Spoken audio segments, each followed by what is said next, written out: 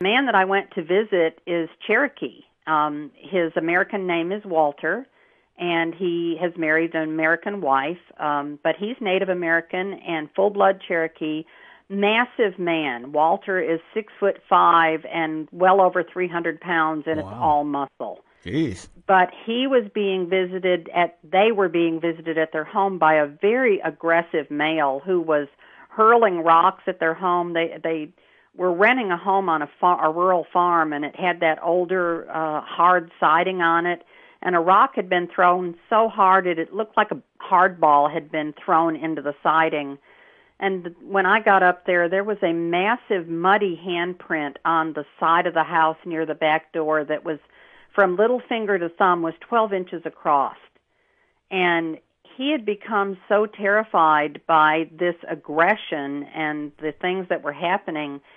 And when I met Walter, he was packing the biggest gun on his hip that I've ever seen. And he had a carry permit, and he was an open carry advocate. And he said he had called his tribal council because he wanted advice, and he knew his tribal council knew all about these creatures, that there was a lot of knowledge in his tribe. And his tribal council spoke to him about it and said, if it comes to a point where this thing is coming through your back door and you have to do something, the only shot that will work is a shot into the eye socket. Really? So they knew what had to be done. They said the bone across the body, across the ribs, the breastplate is so thick. These creatures are so massive, and the bone plate is so thick that you're not going to stop them with a single shot, that the only single shot that would work was to the eye socket. And that was the advice they gave him.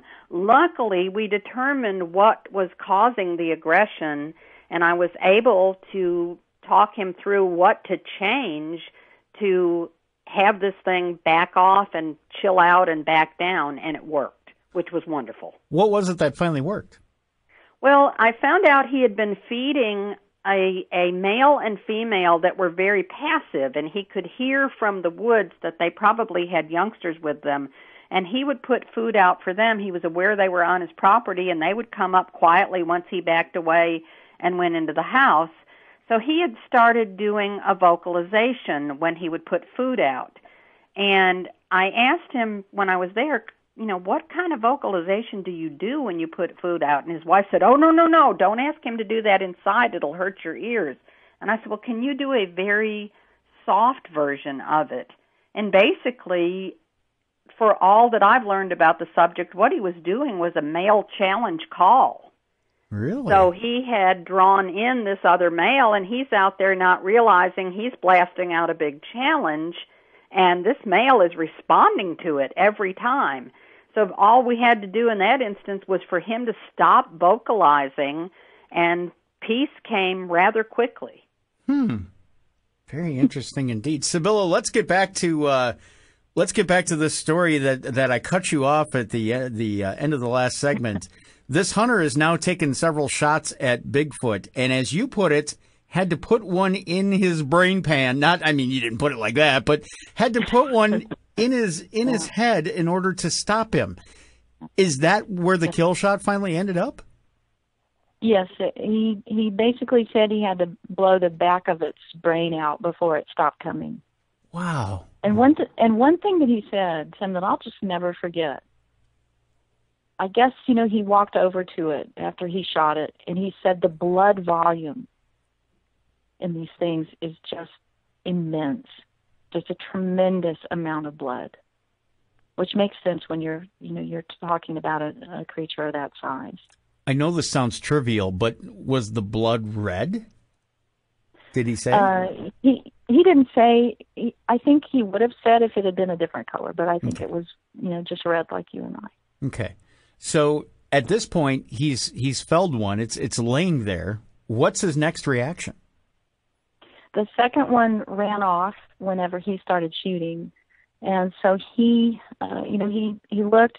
It was dead. He got in his car and he left, and he called a friend of his to please, come help him because he didn't want to leave his stuff there, but he was too terrified to stay. Terrified that the family would retaliate. So his friend met him. They went back, and one stood guard while the other, gathered up the stuff to get his gear out of there. And they left. It was apparently still there because his friend saw, what he had done. And his friend made a comment like, "What have you done? Oh my God." Mm-hmm. I can't even imagine. I think he did go back a few weeks later and the body was gone. So this begs the question that, we have the debate all the time on these type of radio shows when it comes to Bigfoot. Do you need to kill one in order to prove it exists? This hunter killed one, yet didn't do anything with the body. Mm-hmm. I'm going to ask both of you, and let's start with Ronie. Do you feel that we actually need a dead sample of Bigfoot to prove that Bigfoot exists to all skeptics? One that would be available for scientific study, probably yes. Like Sybilla said earlier, I think our government knows all about these. In fact, I have a fellow researcher friend who is a federal marshal, and he has a friend in the CIA, and he asked his buddy, he said, "Look, I know you can't tell me anything, but just you guys know about these things." And the guy looked at him like, "Yeah." He said, "Of course we do. They're species number 5. Species number 5, huh? Interesting. Which makes you want to know what species 1 through 4 are. Right, yeah. If there's a number. And if there are 6, 7, and 8. Or even 10, but 20, 50. That was the answer he was given, that yes, we do know all about them.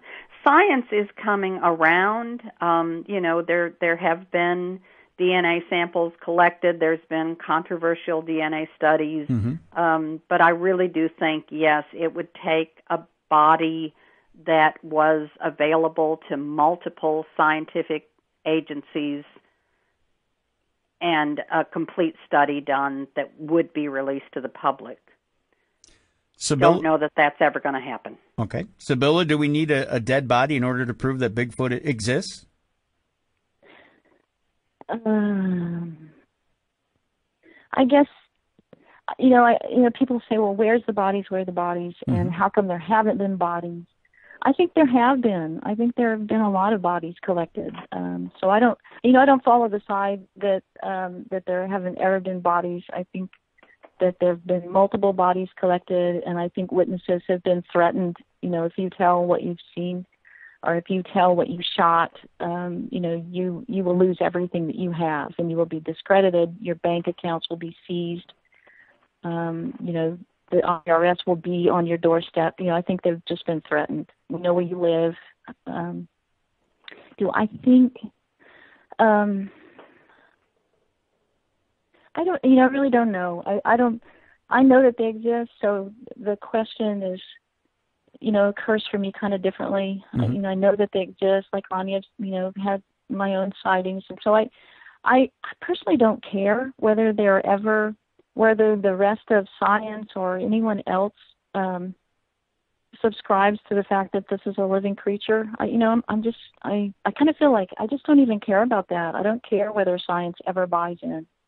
Sybilla, when it comes to that hunter that killed Bigfoot, does he fear being contacted by government agencies? Does he fear backlash from whatever family that Bigfoot may have? Does he live in fear, or does he feel like, woo, I got away with one? I don't think he's told very many people that story. Which would be fair. I think a lot of people, there's a man in North Texas who shot 2, a male and a female, and I don't even know if he's still alive, but that was his secret fear, that if he divulged where he buried the bodies, because he physically buried the bodies, he lived in fear. I think the last time I heard him on a radio show, and I think it was with Art Bell and Robert Morgan, mm-hmm. he had created a map of where the bodies were, and he wanted to give one to Art Bell, and mm-hmm. the other he was going to keep. And I don't know if that man is still alive, but he lived in fear that, yes, that if these bodies were exhumed, that he would be incarcerated for killing these creatures because everything about them was human anatomically, except their size was huge. So I do think that that is a deep concern and should be. Very interesting. Let's take a break. When we come back, we'll talk more about Bigfoot, and we'll talk about some experiences with witnesses that will get off the morbid side of Bigfoot here, and we'll talk about maybe some positive experiences with Bigfoot in this next segment. It's coming up next. Our guests are Sybilla Irwin and Ronie Powell, both BFRO field researchers, and you can check out Sybilla's sketches from witness accounts at SybillaIrwin.com. When we come back, more about Bigfoot here on Darkness Radio. For the next half hour, Sybilla Irwin and Ronie Powell are our guests. They're both BFRO field researchers. Sybilla is a sketch artist that has sketched different witnesses' stories and their descriptions of what they've seen out there in the woods. I joke that we're getting off the morbid side of Bigfoot here now. But there really is something to be said about looking out for yourself when you either coexist with Bigfoot, which to me blows my mind, because as we sit here talking, I'm sitting in an office building in a posh and Tony city. To me, to run across Bigfoot seems almost impossible. In my mind, it's almost an impossibility for me to run into Bigfoot. No matter what time I'm traveling at night, no matter what rural area I'm in, that's the last thing I'm thinking about. The thing that tends to jump in front of my truck is deer, and that's it. Tell me now, Ronie, we'll start with you. You obviously have had experiences. You've been in active areas, and I believe not only do you, but Sybilla live in active Bigfoot areas. So to you, when you're out there in the woods, give me your experience. What are you thinking? Because when I go out in the woods, I'm thinking, boy, the trees sure are pretty. Boy, that squirrel up there is really annoying. I'd like that woodpecker to stop pecking. I'm not thinking about Bigfoot. What should we be thinking when we go out there in the woods, Ronie? Well, if you're actively researching, which is what Sybilla and I are doing, and Sybilla and I both do live in active areas. Sybilla lives on a site that has a tremendous history of activity. I think you learn to trust your senses. Every one of us has a sixth sense. The way you develop it is by paying attention to it, and it's nothing more than, if you're a city dweller, you have that idea that I'm walking down the city street at night and I think I'm going to cut through this alley, and something makes you pause and think, I don't need to go down that alley, and you don't. And the same thing happens when you're in the woods. It's paying attention to, just how things feel to you, the warning signs that you get. I'll give you a couple of examples. Sybilla was talking earlier about something sneaking up on her and her son. Mm-hmm. And a few months prior to that, Sybilla and I were sitting in the same area down in the woods below her property. We had a little fire going. We had a recorder going. We're sitting in camp chairs just visiting. And yards from us, we get the most odd, what sounds like Japanese samurai chatter, guttural speech comes out of the woods at us. And it was so close. I mean, our eyebrows shot up. We've been in the field long enough now that we kind of looked at each other and very quietly, did you hear that? Yeah, I heard that. What about you? And didn't know at the time, but the recorder had actually captured a response from further away. But another night in the same area, and the other night was even earlier, and we were closer to the house, and we were sitting just in the woods, just listening to the woods at night in our chairs, and no fire, no nothing. And we both looked at each other and said, it's time to go. And we stood up, we got our chairs, and the overwhelming feeling was, you need to leave now. And we paid attention to it, we gave credence to it, and we went in the house. Sounds like a good way to live to me, just to not run across it. Although when you do hear that kind of voice, I'll just interject here with something totally off the wall. If it was my late grandfather who would have heard it, he probably would have thought the Japanese were back. He fought in World War II. He probably would have had memories of Corregidor all over again. Trigger that PTSD. To me, if I were to hear voices like that, my first instinct, and maybe it's a dangerous instinct to have, is not to run. It's to get a little more curious as to what I'm hearing. do we need to turn that instinct off? And let me go to Sybilla with this, because you live around an active site. Do you automatically turn that instinct off when you hear something, when you even see something? Do you go, nope, not getting involved? Or as a researcher, do you go, you know what, I want to follow it a little bit and see what happens? It kind of depends on the vibe, and I think that's kind of what Ronnie's pointing to, is that sometimes you get a vibe, and there's been plenty of times when I've walked down the property to go. I have kind of a feeding area, and I put gifts out that are, like, say, a jar of peanut butter. I'll put a jar of peanut butter out. It's not food that's going to sustain them. I don't think that's a really good idea, because then they, start depending on you and expecting it. So I just put little gifts down. But there will be times when I'm walking down to that area, and I will hear a wood knock, and it's generally just a single wood knock, and it'll be from the same direction. Okay. And and there are a lot of. I mean, most of the times when that happens, I don't feel creeped out. But there have been times when I've walked down there, and I just knew, put the food here and don't stay. And there've definitely been times when I've stepped outside to get something out of my truck or to put something in the trash, and I've felt instantly at risk, like I walked out at absolutely the wrong time. So I've definitely been creeped out here, but most of the time around here it feels pretty. I think they've kind of, these things. I think they study your patterns. Like they generally, that's part of their job, is to know when you're going to be out and about. Humans, our lives are so patterned. Oh my gosh. Anybody watching, myself or my neighbors, they know what time we go to work, what time we come home, generally what time lights are out, because our lives are so patterned as human beings. And I think that that's their job, to learn what our patterns are and to avoid us. I think that's mostly what they do, is avoid us. One of the things when Ronnie and I first started is we would ignore our instincts a lot, because, as women, there's not that many women. I know there are women in the Bigfoot research community, but there's, in terms of numbers, there's not as many of them.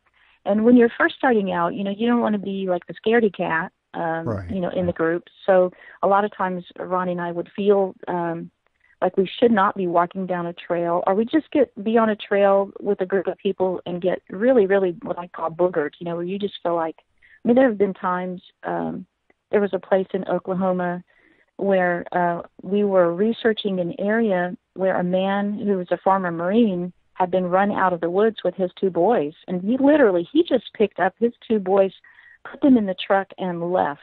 He left his tent. He left everything in his campground. He left because he felt that threatened. And he was meeting us back there, and he was late. I can't remember what held him up, but we decided to kind of walk down to where he had this experience. And when we get there, we see all of his stuff is still there. It's all, the tent is down, and everything is kind of dragged around in dirt, been rained on and stuff. It obviously had been there for a good while. And while we were down there, I felt like at any moment we were going to get rushed out of the darkness and killed. Really? And I didn't know anybody else was feeling that until much later, when I was speaking to another female member of that group, and she, because I'll never forget, whenever they gave let's go back up, I remember being so relieved. I could not wait to get out of there, because I felt we were in so much danger. And I found out later that the other woman, Shannon Fole, who's a really good friend of mine, she felt exactly the same thing I was feeling. So, and maybe women in some cases are more sensitive than men. I don't know. I haven't spoken to anybody else who was down there with us at the time, but then, and Ronnie and I had another experience not very far from that location in Oklahoma, where we both had the experience of feeling like we were going to be rushed and just ripped apart. Like there was so much hatred. Now, I don't know if what we experienced was related to Bigfoot. I had a thermal camera. I could not see anything. I kept looking. I couldn't find the source of what I was feeling. And we just kept moving. But I remember thinking that we could die here. I remember feeling that we could die. And of course, I never said a word. Ronnie was, I found out 4 years later Ronie was feeling exactly the same thing I was feeling, but she didn't say anything either. You're kind of embarrassed, to say things. And I think that happens to a lot of people when they're having an experience like that. We didn't hear anything, we didn't see anything, but what you felt was like, it was huge. I mean, it felt like we were going to die.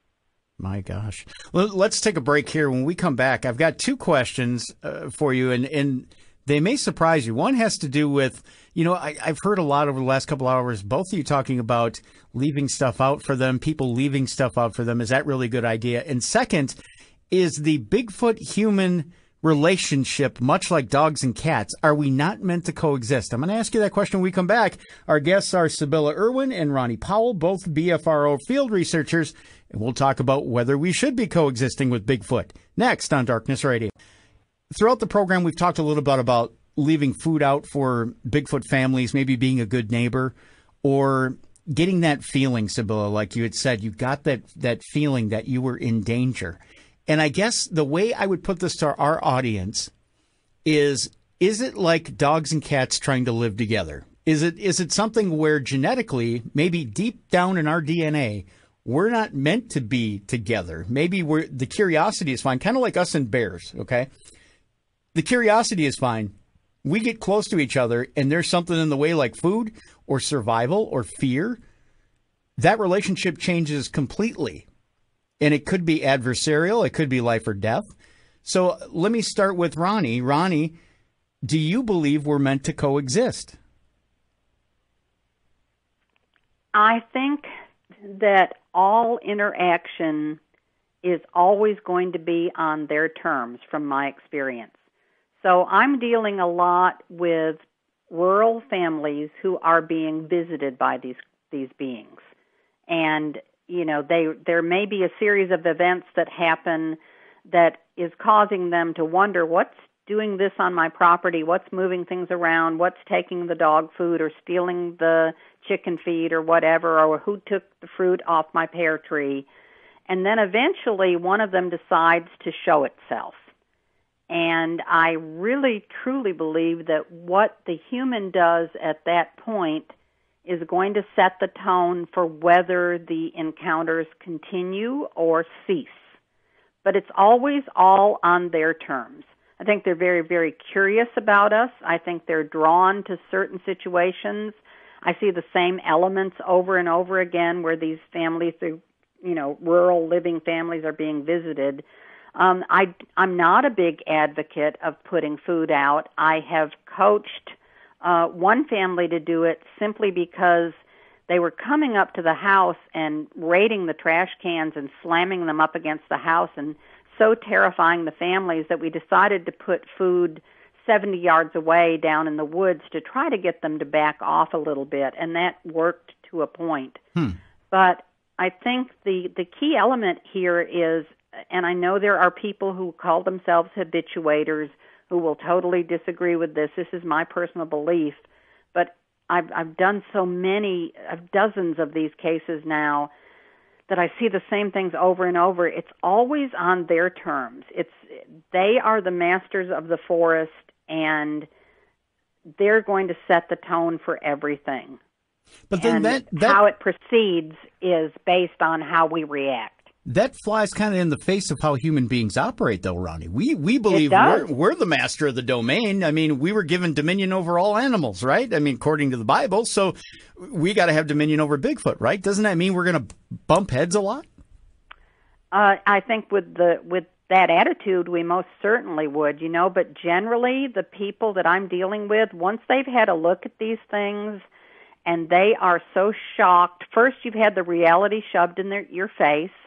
And then the immense size and the immense power that they know they're facing, I think some people become okay with the visits.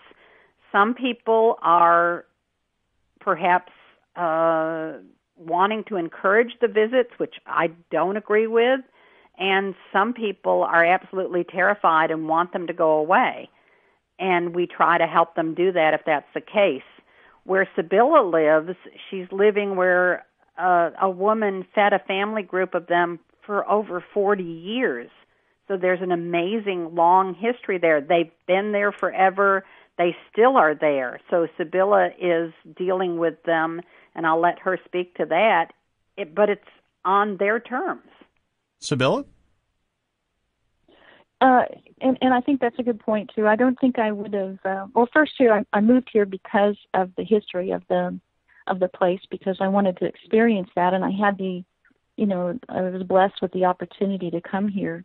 And this belies their intelligence. They didn't just accept me. They didn't just like say I've had to spend years. I've been here 4 years now to gain their trust. So what does that tell you? And if it was just a stray dog, if it had the intelligence, I mean, we all know dogs are really intelligent, but and I'm not saying that they don't, I'm just saying if it was a dog, I think the trust could have been just transferred to me, but that's not what happened.